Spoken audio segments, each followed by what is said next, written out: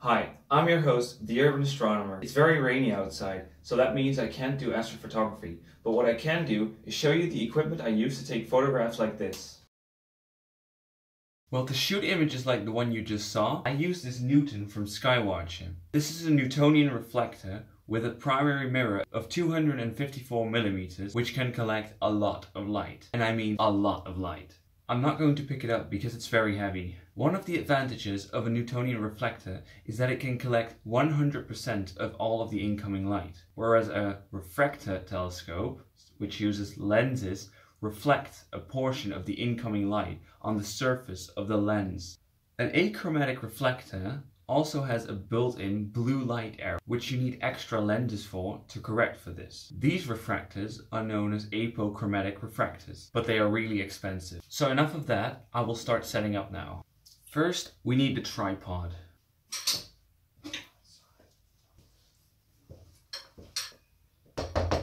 So now I'm going to put on the mount head. This also is very heavy.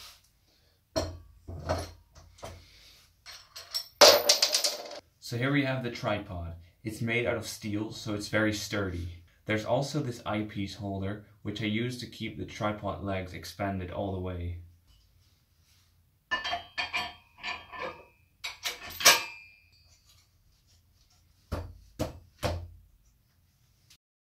Things badly. Hij is gewoon niet gefocust, hè? Waar zit je nou op te focussen dan? Waar staat het ding op te focussen? This is fucked up. From this point on, I can mount the telescope to the mount head, but that would make the RA axis top heavy, and it's possible it could swing if I forgot to close the clutches. So I always put the counterweights on first.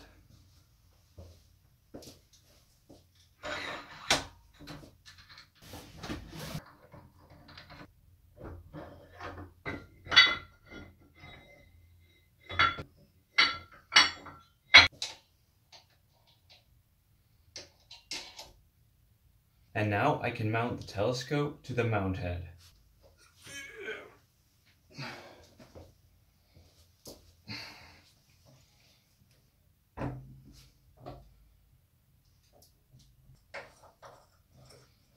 I always secure these as tight as possible, because if these things are not secured all the way, the scope will fall out and cause things to break badly. So now all of the large parts are in place.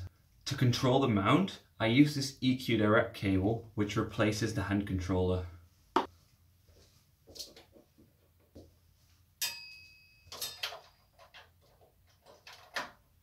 I can simply connect everything to my computer using only one USB cable.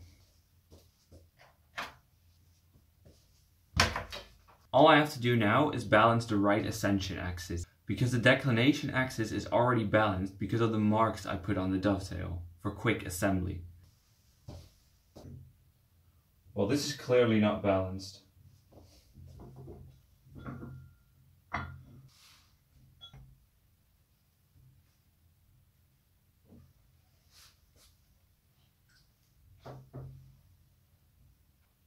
So now it won't move when I point it towards an object.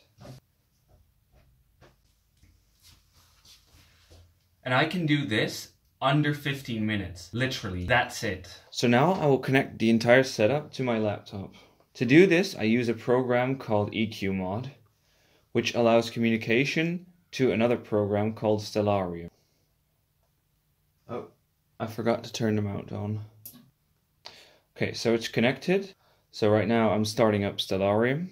So Stellarium has finally started up. What I will do now is select a target for the telescope to slew to. Well, let me just turn off the atmosphere. So assuming the telescope is polar aligned, I will now select a target on Stellarium and order the telescope to slew in that direction.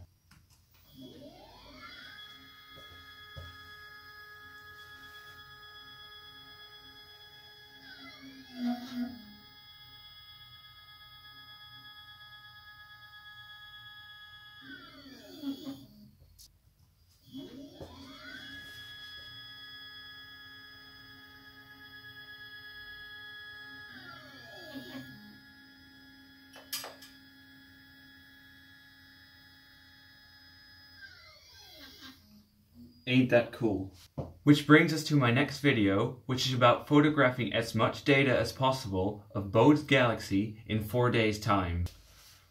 So if you enjoyed watching this video, please leave a like and subscribe to me for more. Also check out my Instagram page. This is where it all started.